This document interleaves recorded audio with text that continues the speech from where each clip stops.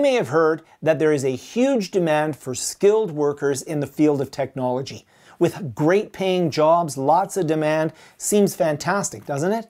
Except if you're like me, sometimes it's hard to know where to start. What skills should I get first, and why are those skills important? Well, that's what this video is about. In this video, I'm going to talk about a skill that's very useful. It'll serve you both as an entry point into your career as well as throughout your career. It's a skill that you can learn in multiple different ways, and it's a skill that a lot of other skills are dependent upon. It's called Linux. Linux is an operating system, and in this video I'll talk a little bit about what Linux is, then I'll talk about several different ways that you can learn Linux, and then I'll talk at the end of the video about a very important aspect if you're first entering the industry to prove your skills in Linux.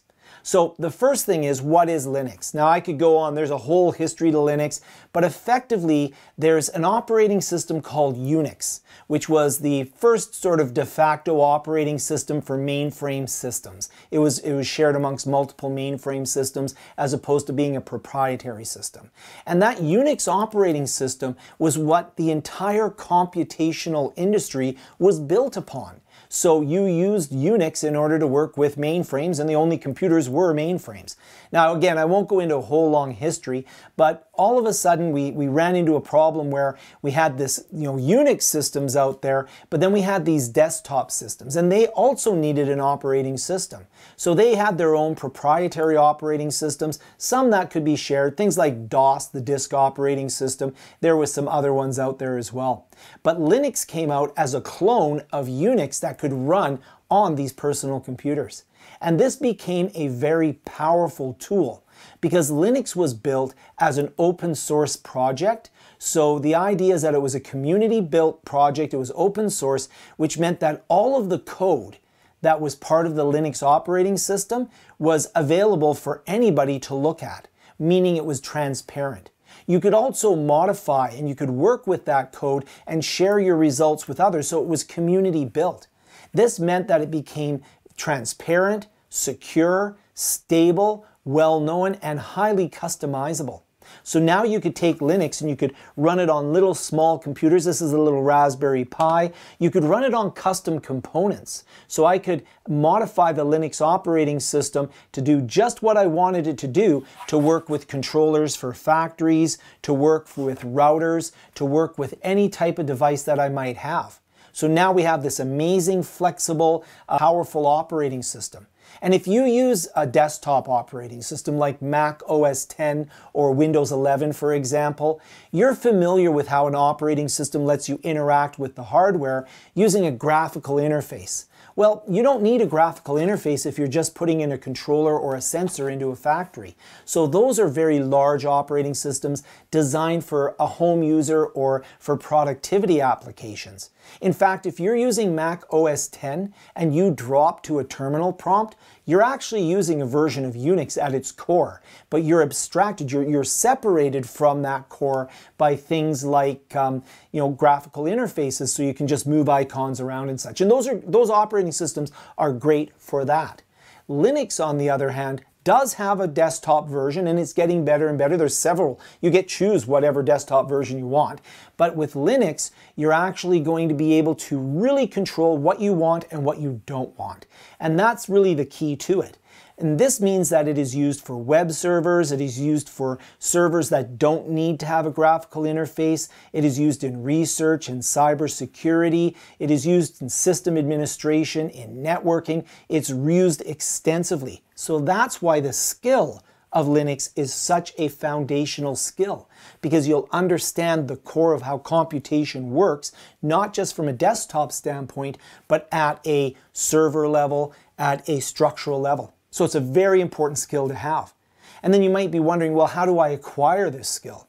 Well, you have a number of different choices. We always have the option of self-learning. So you could watch YouTube videos. You could get something like this nice Raspberry Pi 400 or even a smaller version of the Raspberry Pi. These are very inexpensive, relatively inexpensive systems that you can get, and you can run a version of Linux on here. Now, The Raspberry Pi 400 it's one of my favorite devices because it's an all-in-one device. You get the computer plus a keyboard here, and it also comes with different resources. It has a mouse and it has the power supply, but one of the resources that you also get with the Raspberry Pi 400 is a little book that you can use to start learning about how the Raspberry Pi works, which is Linux at its core. Now, I would caution you that, this is great because this can be used by children and these can be used by researchers. This has a huge range of applications, so you can go very deep with this, or you can just start learning about computers and electronics in general using this. This is really one of the more flexible devices that you can get. I recommend Raspberry Pis to everyone. I'll link down below to some of those. But this beginner's guide will walk you through how to use the Raspberry Pi. The only caution that I have with self-learning or learning through something like a beginner's guide is that you might not really know the pathway. So for example, if you're watching YouTube videos, some of them might be too advanced. Some of them might not be advanced enough. The Raspberry Pi Beginner's Guide tends to focus on the graphical user interface, whereas in the world of technology, you'll be using more command line. So that can be very difficult to sort of learn about something that you don't know about when you don't know how to start learning about it, if that all makes sense. So great devices, highly recommended. It gets you the ability to have Linux on your desktop. You can also use a virtual version of Linux, and I have videos here on the channel about that. So that's one way that you can learn. Self-learning, challenge, how do you structure it? The next type of learning you could have would be a classroom learning experience. So these are great. If you're near any type of technical institution or college, then chances are they have some beginner classes in Linux where you can go and you can learn the foundation. This is great because, of course, it's structured for you. You have access to some expertise that can help answer questions. You can adjust, what do you need to learn, find resources. It's also nice because you might be able to make some friends and you might be able to start building up a network. The challenge, of course, with traditional education is that it's usually on a schedule. So you have to be there at a certain time. You have to be in a place where you can go to school and find that. Some schools have different entrance requirements. So that can be challenging to go to school. But if you do have that ability, then you have a nice structured experience with some expertise, guidance, and you can make some friends and you build a network. Now, another way that we can learn Linux is through online. So the actual structured online courses. My favorite organization that does that is the Linux Foundation, which is a non-profit organization that has a number of different courses available on Linux, from beginner to intermediate to advanced. And I will link down below to the Linux Foundation because they offer discounts. I have a discount code, so I'll make sure I put that in the description because that way you can get a bit of a discount if you take their courses. They also offer something that is really very useful, which brings me to sort of the third aspect of learning Linux, and that is certification. So you need to be able to prove your skills, especially if you're a beginner. If you go and you say to someone, I know Linux, well, how do you prove that? If you've joined GitHub or you've been a member of a Slack server and you've worked on projects using Linux, you can point to your projects as proof of competency. You could get a job and gain experience as proof of competency. But how do you get your foot in the door? How do you get someone to say, let's talk to this person, maybe have a little technical interview with this person? And a great way to do that is through certifications. And you want to make sure that no matter what type of certification you get, that it's something that's recognized in industry as being valuable. And the Linux Foundation, that's why I like them, is that they have courses, e-courses that you can take at your own pace, at your own time, but then they also have that certification element as well. Now you can take Linux courses through Skillshare or Coursera or Udemy. There's lots of different options, and when you complete that course, you will be able to get a little badge or whatever the case may be, but a true certification would be an exam that you write. And you would write that exam as at least proof that you've gone through and you understand the concepts and have some competency with that skill set.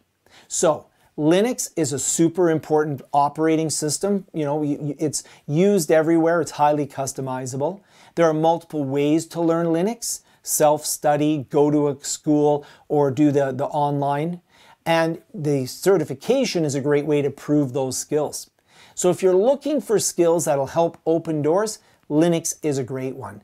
Here on the channel, I do have some videos where I talk about virtual machines. So if you have a Mac or if you have a Windows machine and you want to create an instance of Linux so that you can practice and play with it, check out some of those videos and let me know in the comments down below.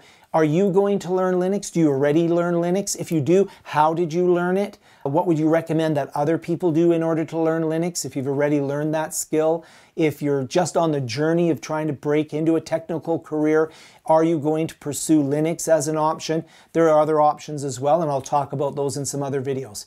If this video was helpful, give it a thumbs up or a like or share with someone that also maybe wants to break into a career in the technical industry. Thank you for watching.